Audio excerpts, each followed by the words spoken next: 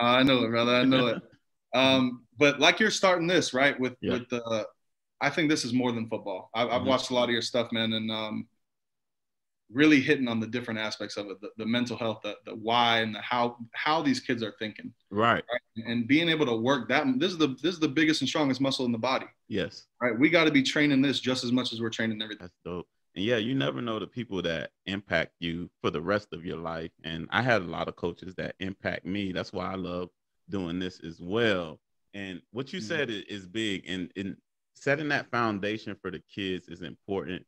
And sometimes I know the optics, like, you know, Alabama, big SEC, big D1. A lot of kids get into the recruiting process, and that's all they think about. And with my friends, that's why I like doing this. What we talk about is going to a place where they're going to help you become a man. That's very important.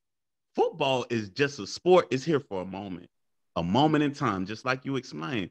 And I feel like we need to paint the real picture for kids and understand you use it as a platform. It's not you. Football does not define the man. You are the man playing the sport.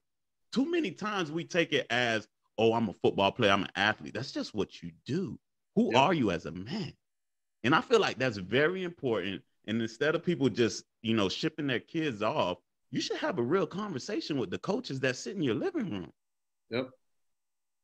It matters, man. It matters. And a lot of guys are just worried about X's and O's, or what school can I go and take a picture in front of a Lamborghini, or how many rings they got on their desk. You know, for me, and I found this out really going into my job, you know, the adult life and choosing my career. Right. For me, it's more about the why they're doing it. Right. Do our core values match up? Are we in this for the same thing? Because if I get around, and it's even another coach, I get around a coach and all you're talking to me about is how you're trying to elevate and get to another school. Right. That's totally opposite of why I'm doing this. Right. Because I had opportunities to elevate and be on the college level in the GA part and really trying to get there, man. But like I said, understanding that, yeah, I was lucky to have these coaches in college, bro. But the foundation I was building in high school, like, it starts so much sooner than that. Yes, it does. Right. And I want to touch as many kids as humanly possible.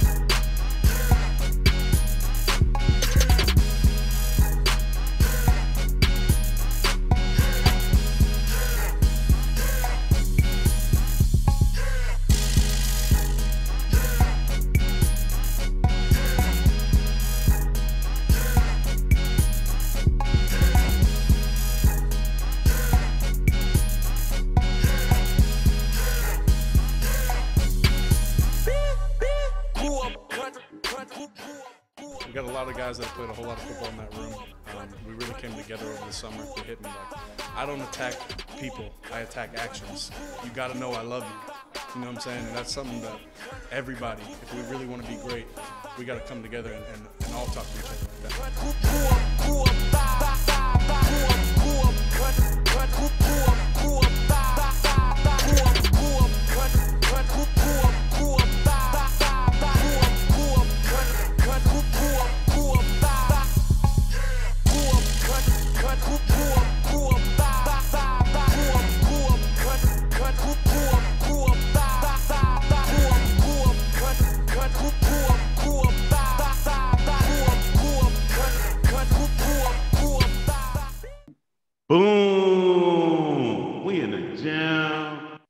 Welcome to EJ's Gym, a guide to elevate your mindset. And yo, I have a special guest on the line, a fellow lineman. I'll let him introduce himself. How you doing today, EJ? I'm Jordan Budwig, CEO and co-owner of 5 Star Studs, along with my partner Daniel Luque. Born and raised here in South Florida, man. Grew up in Davie. Actually grew up a baseball player my whole life. Back when I was growing up, we had weight limit in Pee Wee football. So I actually never got to strap on, the shoulder and helmet till actually 8th grade. So that's when the football career started for me. I actually was able to continue my career over to FIU, where I was able to meet Donald, your cousin. Yeah. And was able to have a successful career there, man. I played for 6 years total. Actually had back-to-back injuries right in the middle of my career. So I started 24, sat out 24, and then started the next 24. So wow. Yeah, man, very, very interesting college experience. And then, was able to actually finish under Butch Davis at the end of my career. So I had, moved into a more coaching role as I got, more experience. 5th and 6th year guys. That tends to be, the reality of the situation. The more you can bring to the, to the room. So I was actually lucky enough to be able to join that staff after I graduated in the volunteer capacity. So Coach Davis really brought me in, man. He actually really made me a part of the staff completely, where I was able to travel to away games and do all that. One thing about him, he really respects, people who are truly dedicated to it. So as long as he sees that commitment from your side, he's one to reciprocate, which is something I've always appreciated about him. So was it easier to make that transition, like from playing into like a coaching role, or was that an easy transition? It was easier for me only because of those 2 years I had for injury. I really took pride in that being what I could bring to the table. Gotcha. Because when I got hurt, it was 2 weeks out for my junior season.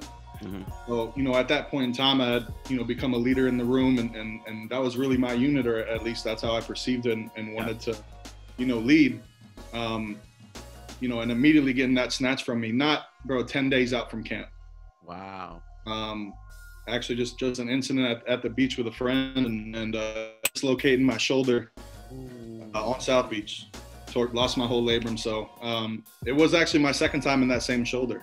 Wow. I had one in high school as well. So that was pretty wild.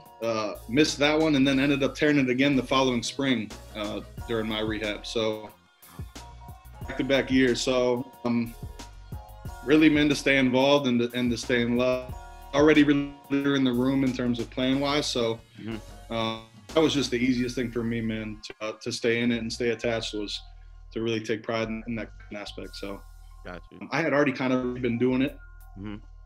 And then my senior year, we ended up getting a transfer from Georgia, and he was a young player and we really needed him to develop. So the coaches challenged me to kind of, during the offseason, to kind of bring him along for the team. Coaching was never really something I thought about doing, to be honest. Really? I always had a business mindset, thought I would be, it was always more driven, I guess, in my mind growing up. And the path my college career took me on, man, from, through that injury, what was really a huge negative part of my life ended up being a huge positive, because it drove me to what I feel like really I was meant to do, man. That's really how I feel about coaching. Wow. I find that odd, because I was just reading up on you, and it says you have the record for 50 consecutive starts at FIU, and you're talking about an injury. So that happened towards the end of your career. I don't know how I took credit for it, right? But I have the most total. There was 2 missing between, but I guess maybe if it's a red shirt, it still counts a consecutive. I don't really know how that works. That's what this says online, so that's what I wrote. It says online. Okay. Yeah. So how was that? So when did you get hurt? Was that on the tail end, or how did that work? That was right in the middle. So going into my junior year, and then in spring got hurt again. Gotcha. So I started as a true freshman, so I was able to use my red shirt. And then due to back-to-back injury, I appealed for I think it's a medical red shirt, is what they call it. So I was able to get those 2 back and then play another year. So yeah, man, I was able to get 6 years in. which was definitely irregular, but I enjoyed it. So do you want to talk about that first game as a freshman going into into Maryland? Into Maryland. Into Maryland. Yeah, at Maryland. At Maryland. At Maryland. It's funny. True freshman, right out of high school. Yeah, man. Uh-huh. Yeah, I was extremely confident, man. I was a very, very confident kid. I heard. Yeah. So coming in there, man, I had, I hadn't been a football player my whole life, but I've been playing baseball since I was 3 years old.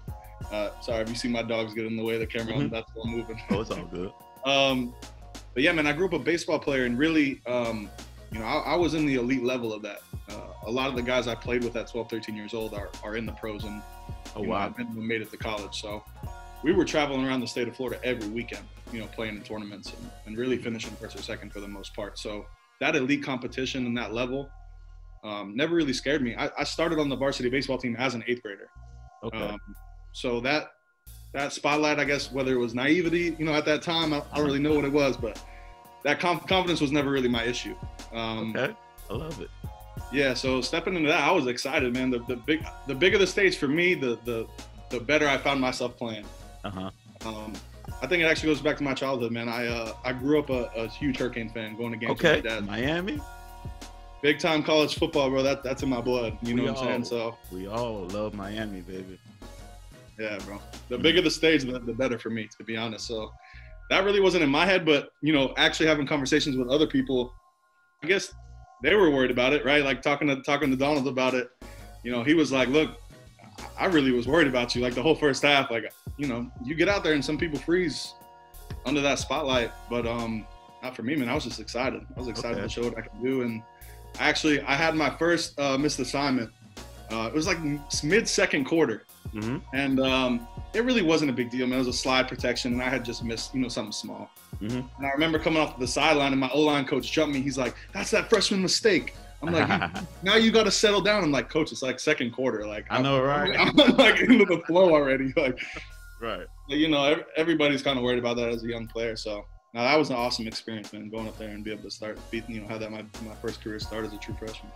All right, that's dope. Having that mindset, and just in my comparison, I can't really compare to the big stage. Because like I told you, I played D2 ball. I got to shout out my school, St. Aug. But I came in and I played as a true freshman as well.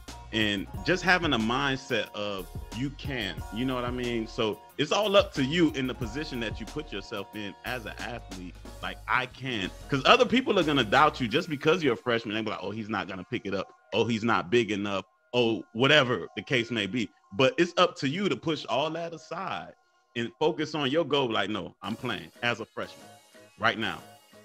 Yeah, that was definitely my mindset. And one thing I didn't know, at the time, but what I feel like I actually stress to my kids while they're going through it, like they're trying to give you as much fire. They're trying to bring as much as that real game feel to practice. Right. And the only way for a coach to do that is to be on you, is to test you when you're tired, constantly giving you reps. So, bro, that freshman year camp, I mean, and you can even gas guys that were there with me. Yeah, they put me through it. Like, that was the hardest thing I've ever had to do, bro. That freshman year camp. And I'm 30 minutes from the house, right? So they say, "Oh, you're not very far from home," but bro, you're going from 5:30 in the morning to 10 o'clock at night. Right. There is no, for the month of August, there is no anything but football. Nothing. They're going to try to break you. Yes. That's what their job is. Yes. And I didn't know that going in, man. So it was extremely hard, bro. So when I first got there, I really wanted to get around the older guys like your cousin Donald and the leaders of the unit. What are those guys doing? Right. In the weight room, how they thinking, what's their mentality? Because clearly I need to get on that level in every other aspect to be a part of that group.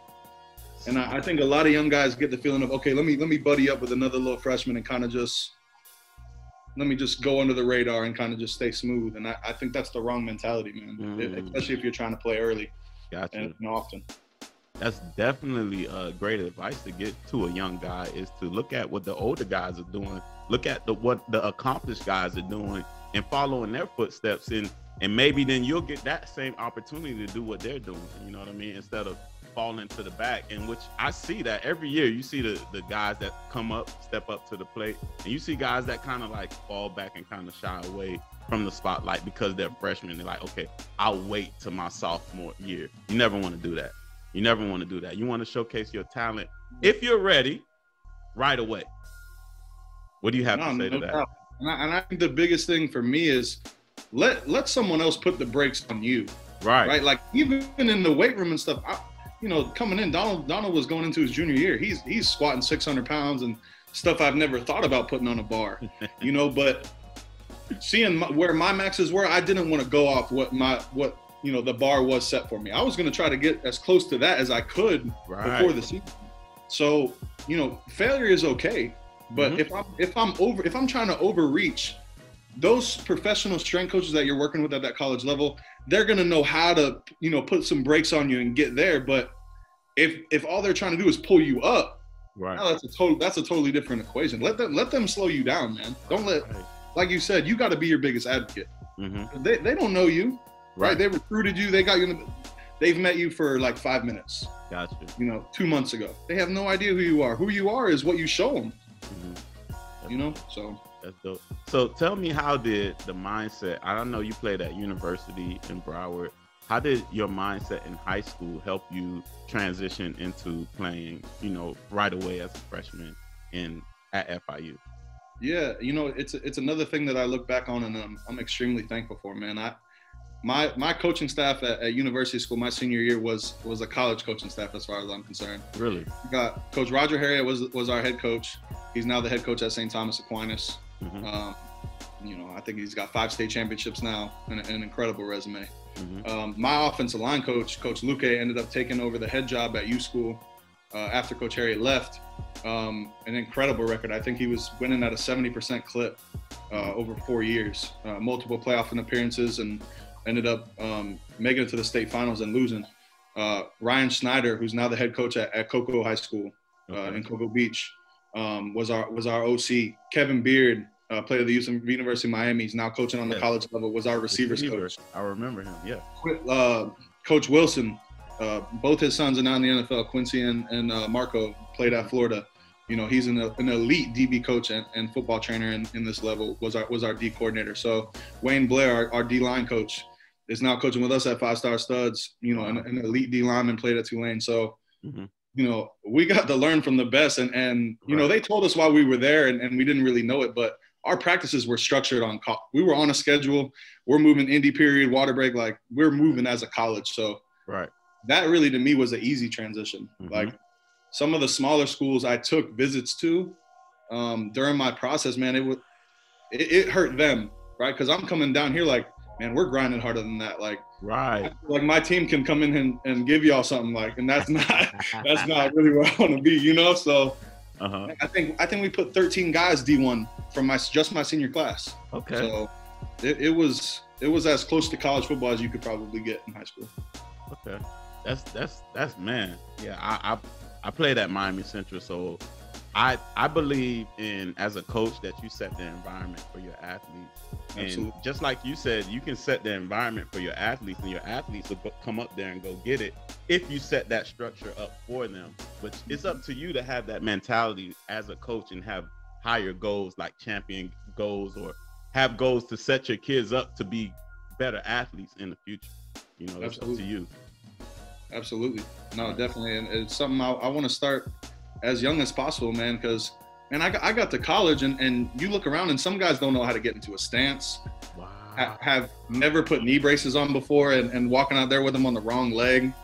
Like, some guys are in a culture shock and seeing the difference. I'm thinking everybody's going to college is on my level in terms of fundamentals. What I came to find out was I was extremely blessed, man, to have the coaches that I had and the foundation at university school that I had, because that transition was very smooth for me. I was used to being pushed like that, get comfortable being uncomfortable was something they were preaching to us constantly. So, continuing to try to elevate my game was something they drilled into us constantly. We're trying to be great, not average. Okay. So is that what you instilled? We have 5-star studs. I want to talk about your college career, but I want to talk about the athletes that you helped So how long have you been working with 5-star studs or training athletes on the side? So this actually started under Coach Luque.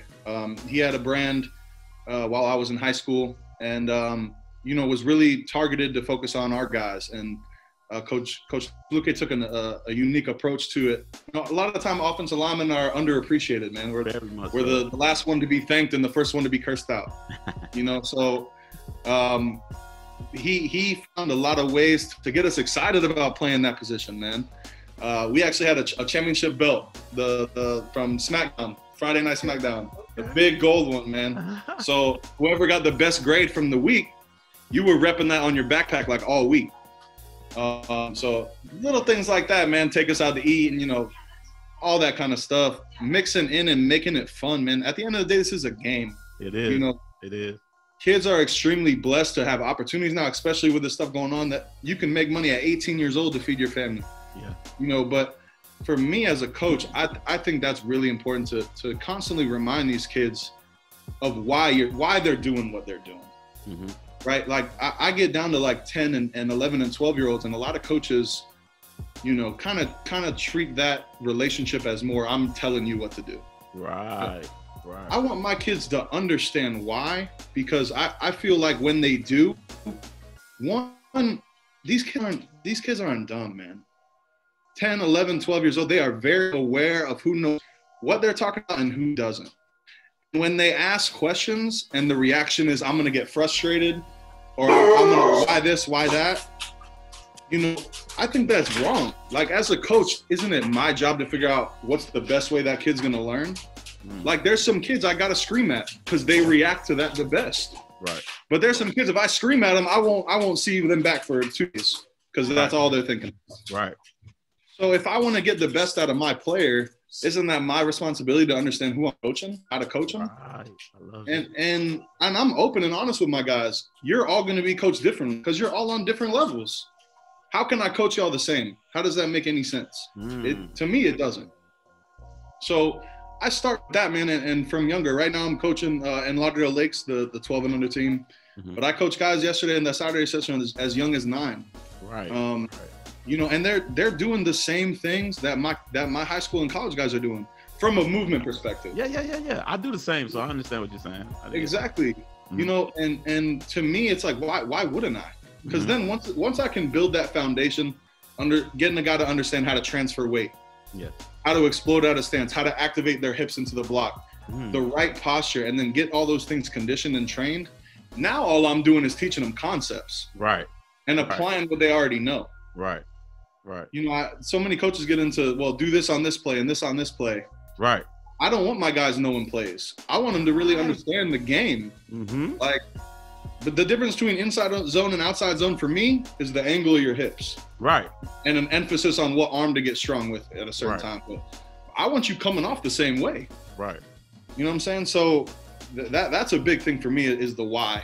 And I think a lot of coaches, man, whether it's, irritation or, a lack of want to or whatever the case may be, they don't take that time. Mm-hmm. Right? Like, while my kids are getting water, I'm going to give them the reason why we were doing that. So they come back hungry. Right. You know what I'm saying? Like, if I hear something in the back, like, man, why are we even doing this? I'm not going to just snap on them and make them run a lap because they don't want to be out there. Like, bro, they're 12. They don't know why they're doing this. Mm-hmm. Like, right. To me, it's an education moment. So that's the biggest difference I think I see in my coaching philosophy and style. Mm-hmm. Now, don't get me wrong. Once the expectation is set, I let the player set the expectation. Right. You show me and you're telling me how hard you want to be coached. Right. You want to be a Division I athlete, you're in your junior and senior year, and you say, Coach, I don't know why I don't have scholarships. I'm about to show you the level you need to be on to get an offer, right? Like, that's to him, Coach. Wait, I want you to explain, because you played on a D1 level, and I'll accept my stature. I played on a D2 level. You can explain to them further. What process did you take as an athlete? What was the intensity of your mindset? And just you as a senior, can you explain what was your senior year like, or junior year prior to? My process was definitely different than I expected going in, right? Okay. So I actually tore my shoulder at my end of my sophomore season. Okay. So I actually kept that under wraps. I didn't tell nobody that I was getting surgery, thinking I can come back for that next season. Now, where that ended up hurting me was I didn't go to those camps my junior year, all those college camps. Mm-hmm. I feel like that was the biggest thing that hurt me. So I actually didn't have a D1 offer until, 2 weeks before signing day, 3 weeks before signing day. Okay. It was in that when those new coaches got hired. Yes. Because Cristobal left and then Coach Turner got hired. So I was offered under Turner and not Cristobal. Bro, I had to take a visit to Florida Tech out in Melbourne, Florida, bro. So Florida Tech, what like, is that NAIA? What are they? They were a first year program. Their game stadium was a high school up there in Melbourne. And I don't want to trash them by any means. Yeah. To me, man, I had never played sports at not the highest level. Right. So I really didn't know how to grasp taking a step backwards. Mm-hmm. So that was my mindset, man. And then the offers actually started rolling in. What I didn't know, right? The other lineman on my team who was elite, he was about 6'5", 6'6", 330. Right. Bigger guy, different position, could handle that weight. What was your size coming in? Like I was 6'4", 315, 320. Now, what I should have been telling people is like 305, 310. Gotcha. Because what most kids don't understand about this recruiting process, and what I certainly didn't know, is they call it recruiting, right? They're supposed to come get you. Right. And these coaches don't have time for that. They're grinding 24/7. They got time to be dialing those top 5 guys. Right. Those guys they're trying to steal from somewhere else, right? If you don't have an offer from them by your junior year, you're not one of those 5 guys. Okay? Now you might be on that bubble, right? If those guys go somewhere else, you're in there. And if you're a bubble guy at a D1 level, that might be the case for 4, 5, 6 different schools. Mm-hmm. Now, the difference on whether you're going to be the guy in that bubble group to get the trigger pulled on you, to me, is how bad do you want it? You need to be going to all these camps and getting in their face, constantly showing them what you're doing. Mm-hmm. Because, and again, I didn't know it. Man, I have college coaches, friends all over the country. When I send them a text, I don't expect a text back like that same day. Those guys are getting done with their guys at 8, 9:30, 9 o'clock. Right. And then they got a family to go home to. Right. And I was missing that totally at the high school level, completely and totally. Mm-hmm. My thing was I expected to be in a recruit. Really thought I was going to end up going to Miami. Like I said, 11 other guys alongside me in my senior class had Division I offers. Right. So I was kind of surprised, man. But looking back on it and being more real with myself, right, because I played baseball, bro, I didn't have my first college off-season weight room lifting program until college. I was never lifting weights in the off-season. I was playing baseball. Now, granted, I was a really strong kid, but when it comes down to the difference between 1 or 2 guys, that I'm really not competing with the dude across the street. I'm competing with this kid in Arizona who the son at FIU looked at last week, and he's trying to figure out who's got more flexibility in their hips naturally to throw an offer to, man. It's coming down to preference at that point. Mm-hmm. So if you're a kid sitting at home and you're wondering why you don't have offers of scholarships, you're probably not in good enough shape enough. Ooh, right? Okay. Like you're probably not as strong as the top recruits at your position. Like it's not a coincidence. Right. And that's what I try to tell these kids. They're not hating on you, bro. They have bosses to answer to that make millions of dollars. True.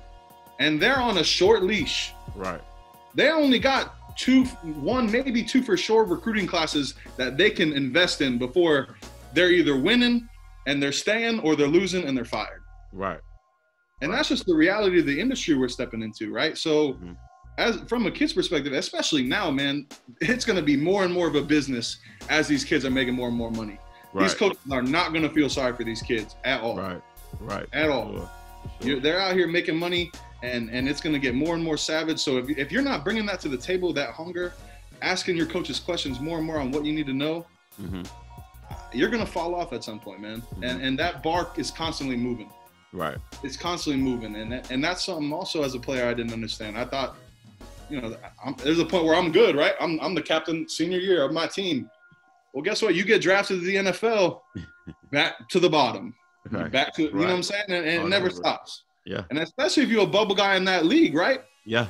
You're bottom 20 guys on that 53-man roster, bro, your job is week to week.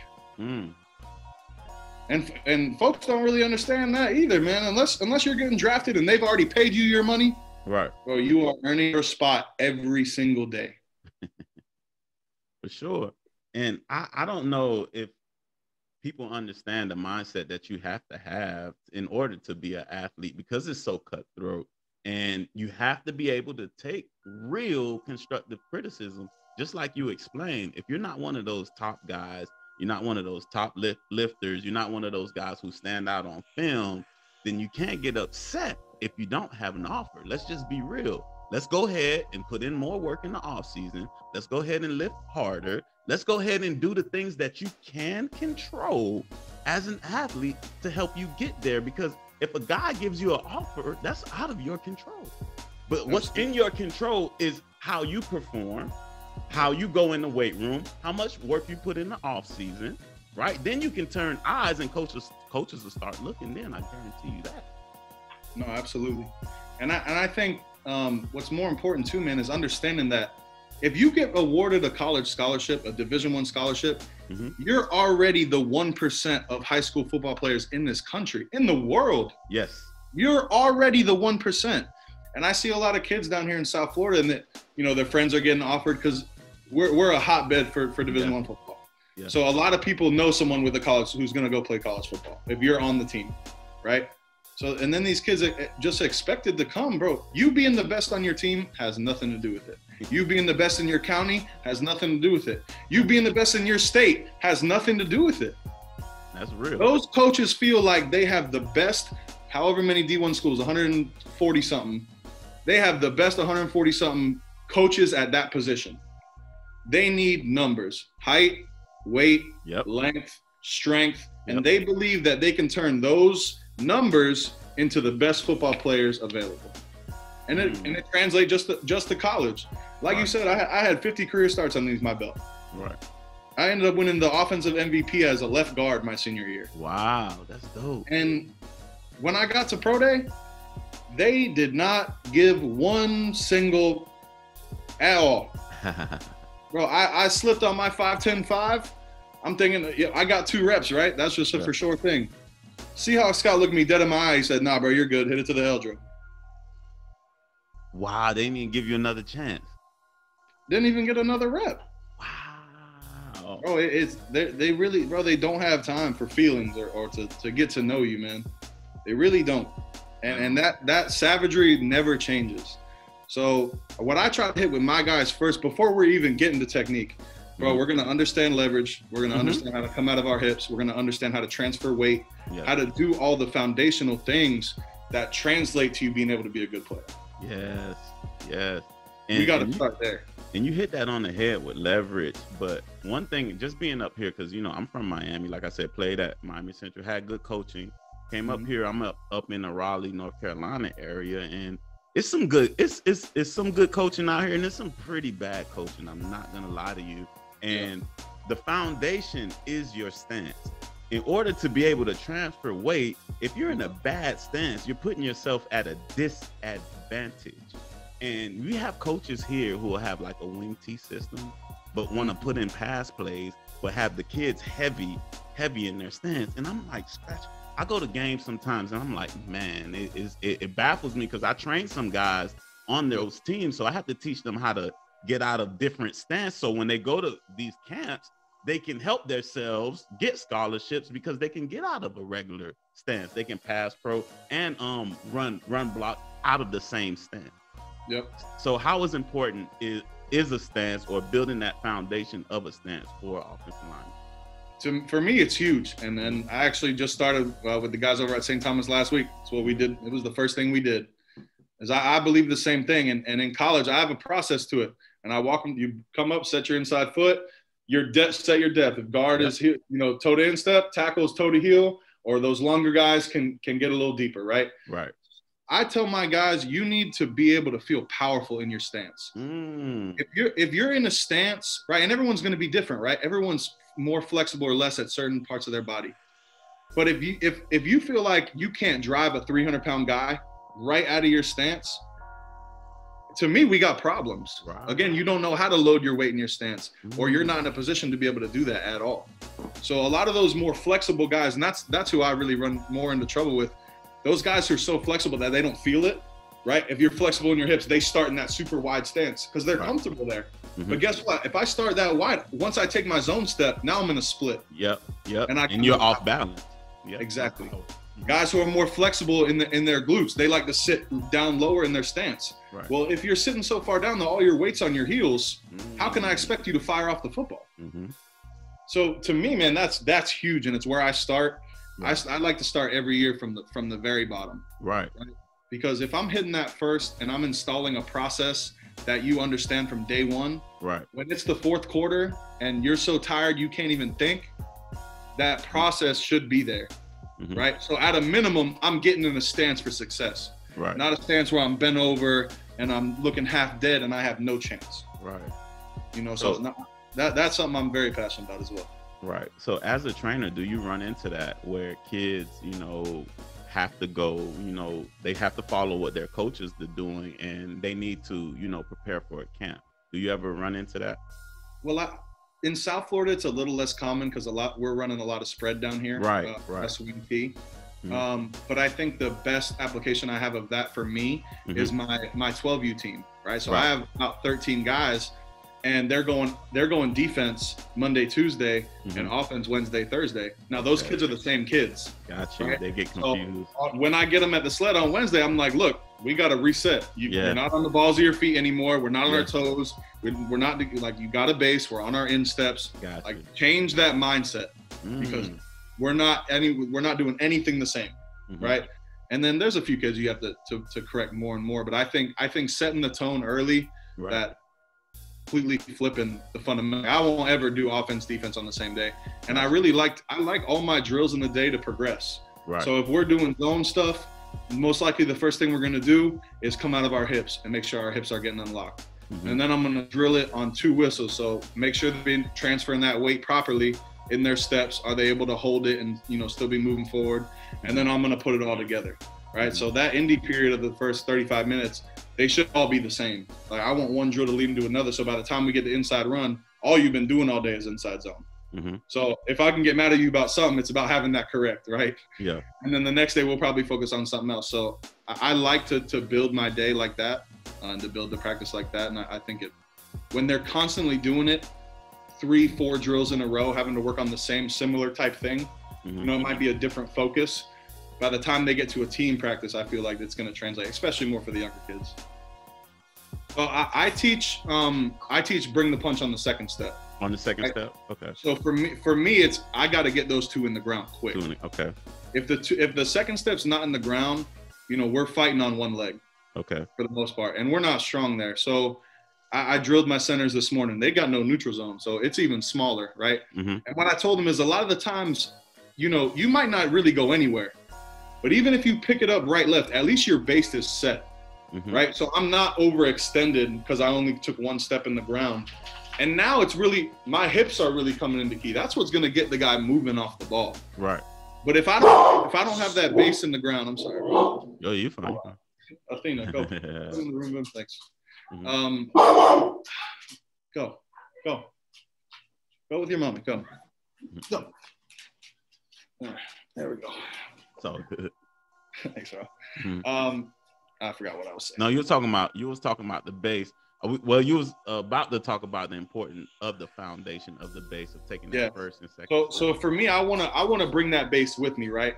So if I'm only taking 1 step, to me this is an overextended position, no matter how small that first step was. Gotcha. So I got to get my base back underneath me. To me, that's most important, getting that second step in the ground. So again, drilling that, I go 1 step at a time, and then we're focusing on timing that punch.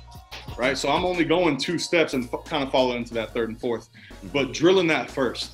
If we're not bringing the punch with that second step and have everything coming through at once, we're not going to be as strong as we can be, right? So,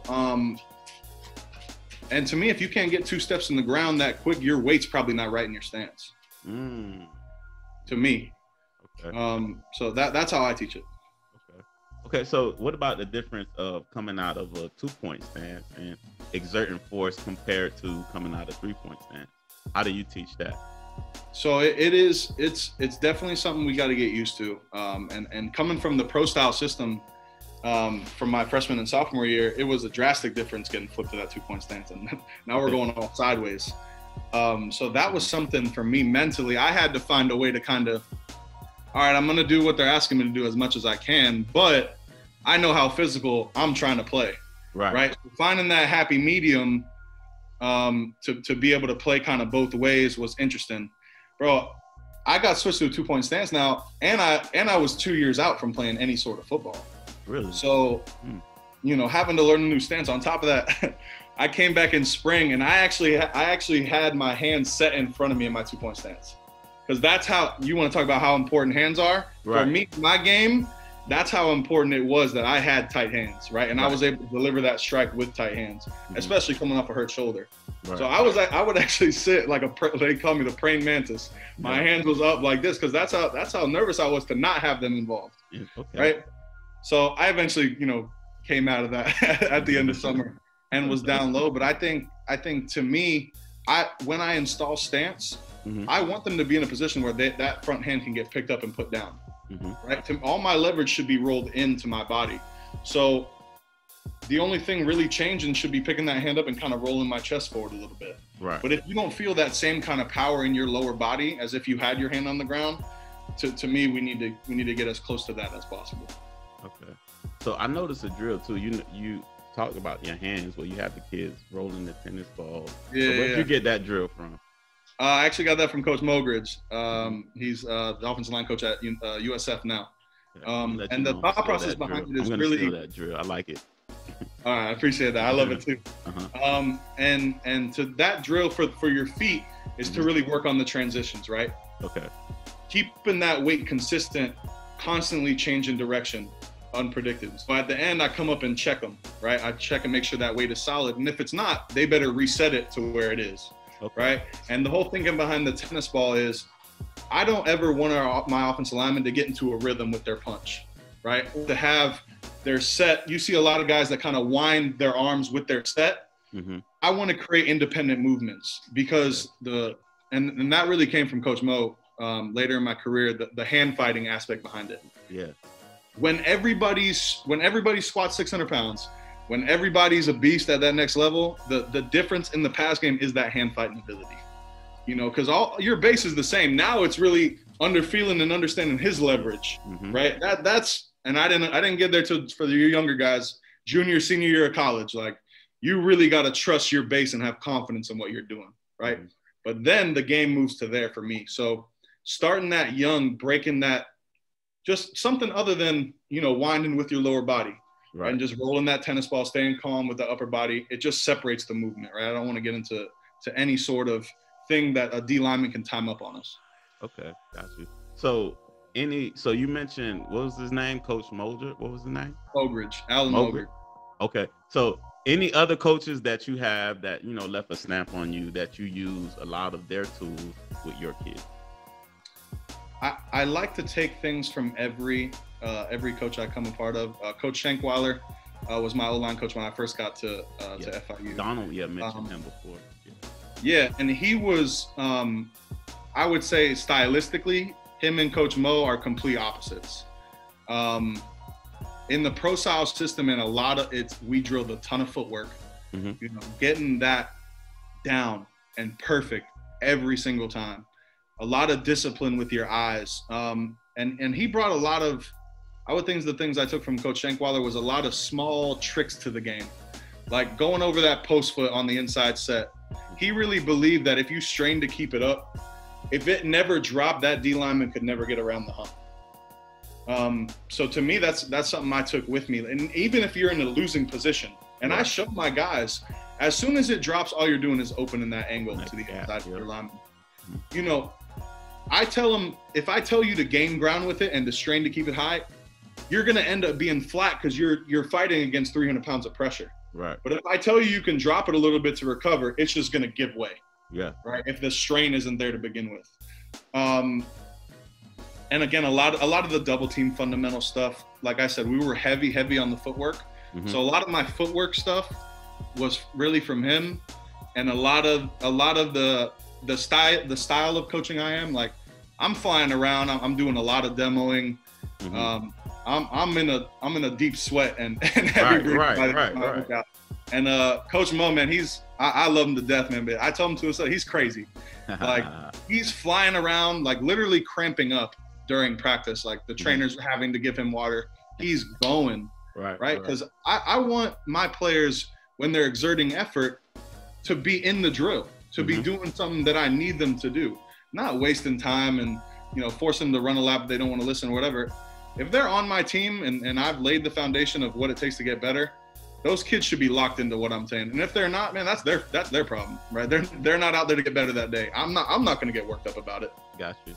I'm going to continue to be me, and the guys who want to learn and want to be out there and get the most out of the workout. That's what it's going to be. Now, I might not yell at you, but I'm going to make some jokes and let you know that I don't know what you brought today, but it's not what I saw yesterday, and it's not the expectation, bro. So whatever it is you got going on, figure it out. But we're gonna keep it moving over here. You know what I mean? So the more kind of how I coach and how I relate to players really came from Coach Mo, and like I said, the hand striking stuff as well. So those two guys for sure at the college level, and then Coach Luque, man, he's my partner. In this 5-star studs game. So when it comes to foundation and the hit building and again, the creativity to get these kids inspired, man. Like, I feel like that's a part of my job too. If I get out there and these kids are dead and, they don't feel like being there, man, I had those days when I was 21 and 22 and thinking about getting paid for this. If I think these 12-year-old, 15-year-old kids aren't feeling the same way, like I'm crazy. And the screaming and yelling is not going to get them to feel better about it. I like to take it down to a human level and be like, guys, I get it. Like, it's not fun to be out here. But we're either getting better or we're getting worse. If we're just going to throw the day away, we might as well pack it in and go home now. Gotcha. Right? I'd rather you give me 100% for 5 reps. If that's all you can give me, give me that. Yes. Because I don't want you getting in my drill and going 60%. What does that do for me or you? Nothing. I can't coach it because it's not realistic and you're not getting any better. You might as well just go chill and grab some water. So what do you got? You guys train out of where? In Miami or Broward? So we're actually all around right now. I just got hired at St. Thomas Aquinas to be the O-line coach over there. Congratulations, man. Thank you, brother. Thank you. Huge. So yeah, just accepted that job. So I had been doing my sessions after work, but now that I head over to St. Thomas and then Lauderhill Lakes after that, main sessions we do is on the weekend. So we're out of Hollywood on Saturdays at a park. That's our main group session for everybody to come to. And then I do private and small group sessions on Sunday up in Fort Lauderdale Holiday Park. Got you. I'll leave a little link or your caption, your link from your IG so the kids can follow. You guys have Twitter too, or a website? We have a website. It's 5starstuds.com. Okay. I'm actually just finishing that now. Some of it looks professional and done. Some of it's not all the way done. That's in the process of it. But it's all good. They know what you do. We training linemen, baby. I know it, brother. I know it. But like you're starting this, right? With I think this is more than football. I've watched a lot of your stuff, man, and really hitting on the different aspects of it, the mental health, the why, and the how these kids are thinking. Right? And being able to work that. This is the biggest and strongest muscle in the body. Yes. Right. We got to be training this just as much as we're training everything else. Yes. So I was excited to get on here and talk to you, man, because a lot of that stuff really hit home for me. And I think it makes the difference. This is a little off topic, but it goes into kind of what you were talking about as being your biggest advocate. And the coach put it to me like this my junior year of college. He said, nobody talks to you more in a day than yourself. Nobody. He said, if you're not telling yourself the right stuff, that self-talk, how do you expect anyone else around you to? You got to be the biggest advocate externally and internally, right? And I think for me, I had a lot of things off the field and with my family and stuff that that took me on a roller coaster when it came to mental health. Gotcha. Missing back-to-back years, and in the middle of that too, I lost my father. So, that to me, I'm so passionate about that, man. And because I kind of found myself falling by the wayside a little bit. Okay. With some coaches who didn't put that first, right? Who weren't putting the player and the person first. Wow. And really wanted to put football first, man. Like I said, this was never my thing. at least in my head. And that journey that God put me on, man, really, he really made me come this way. And when Coach Davis got involved, got hired at FIU, that staff really took me in. You know, like I said, I had missed 2 years of football. I wasn't in the best place mentally. And the things they did for me as a man, forget about a player. That's why I do what I do, man. And you know, I want to coach the more underprivileged. Like I'm out, you know, I'm the only white guy at Lauderdale Lakes and the whole Optimus Park. And to me, I'm not worried about it, right? But I was in an awkward, I guess it's a strange thing, right? I came from a very blessed life. Right. My parents made a good amount of money. I was able to go to a private school. And then my whole world shifted. And I was more put into an opportunity after losing my father and losing football for those 2 years. I didn't have any of the things that were holding me up through my whole career. Wow. Foundational things. And I kind of find myself like looking around like, well, if I'm not picking myself up, I'm just gonna fall behind and just be an average dude, which is never something I thought would be. And having those coaches come in, man, and really show me that they were player oriented and person oriented, and we were gonna fix that first. They really changed my life, man, for real. And it's definitely changed the trajectory of it. And this coaching is what I want to do, you know, because of them and because of that. That's dope. And yeah, you never know the people that impact you for the rest of your life. And I had a lot of coaches that impact me. That's why I love doing this as well. And what you said is big, and setting that foundation for the kids is important. And sometimes I know the optics, like, you know, Alabama, big SEC, big D1.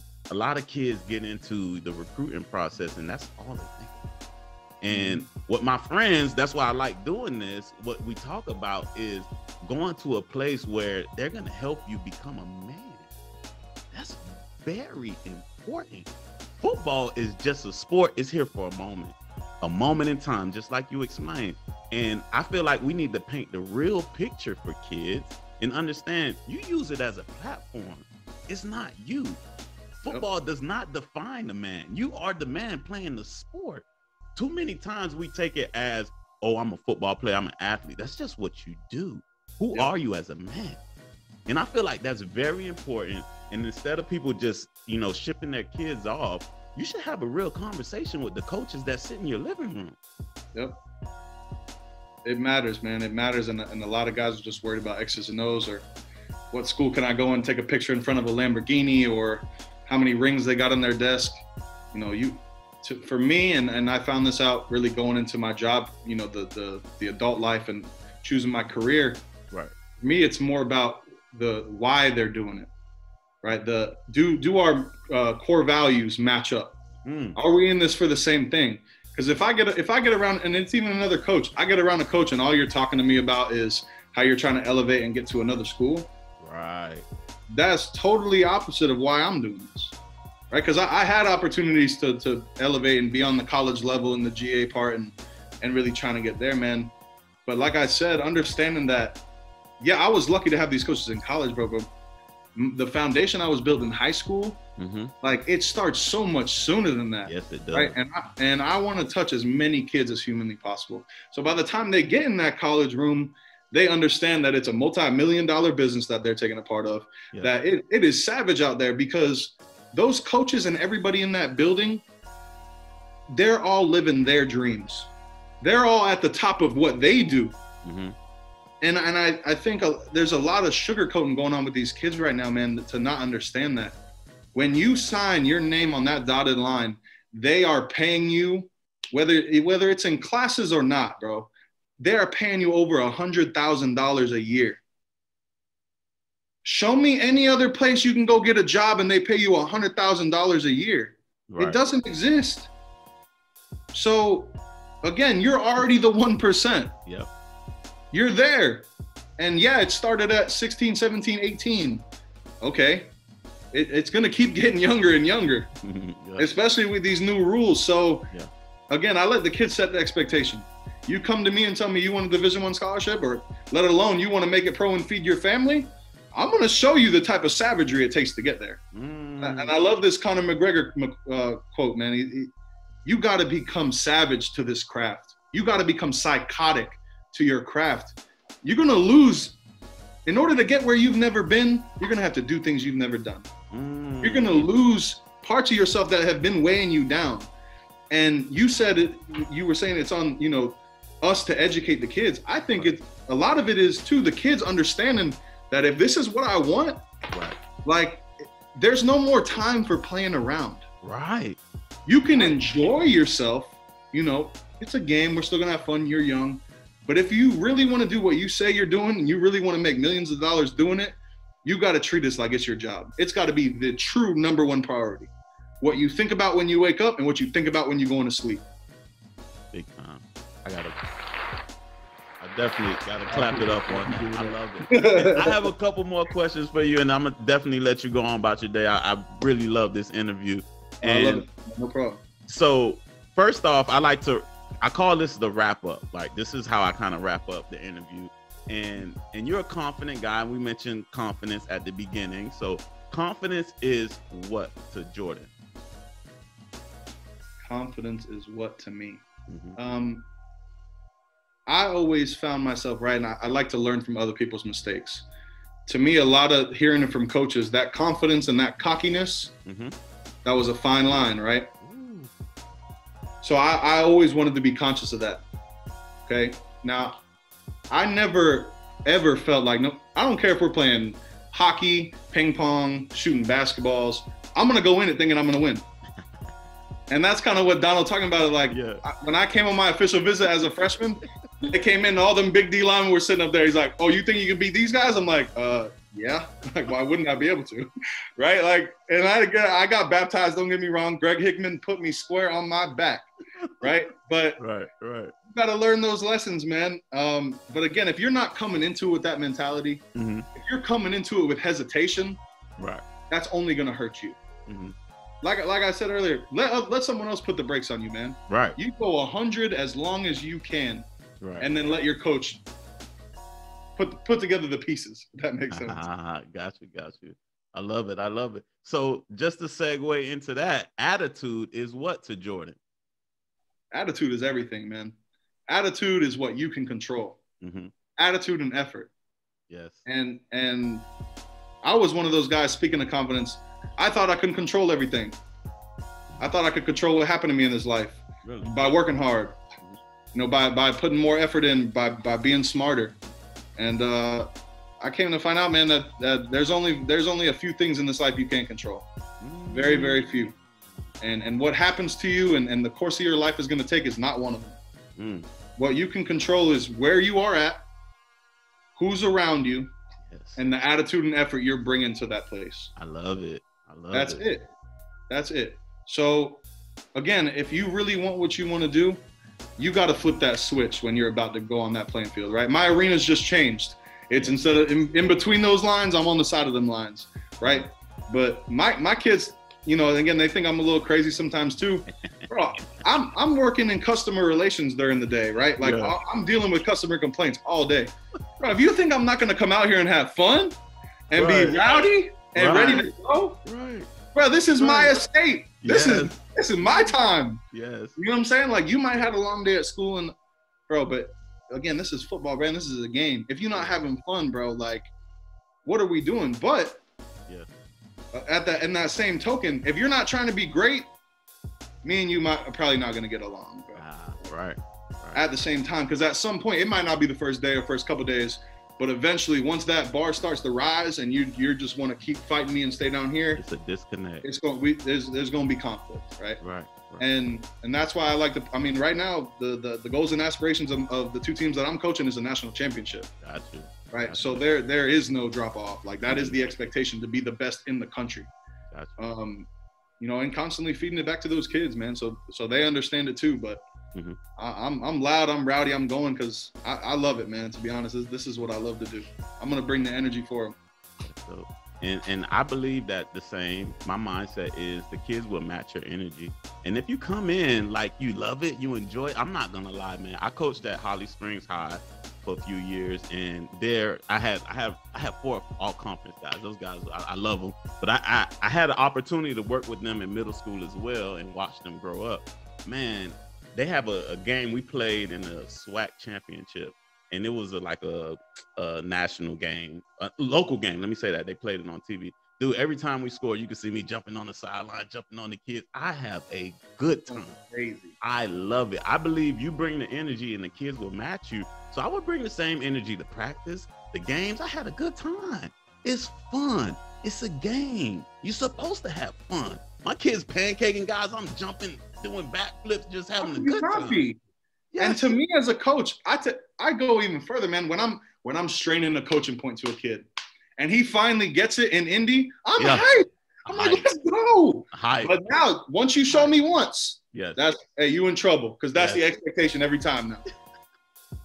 Yes, man. I love it, man. I always tell the kids, before the game, I like to get in their heads, man. We throw the first punch.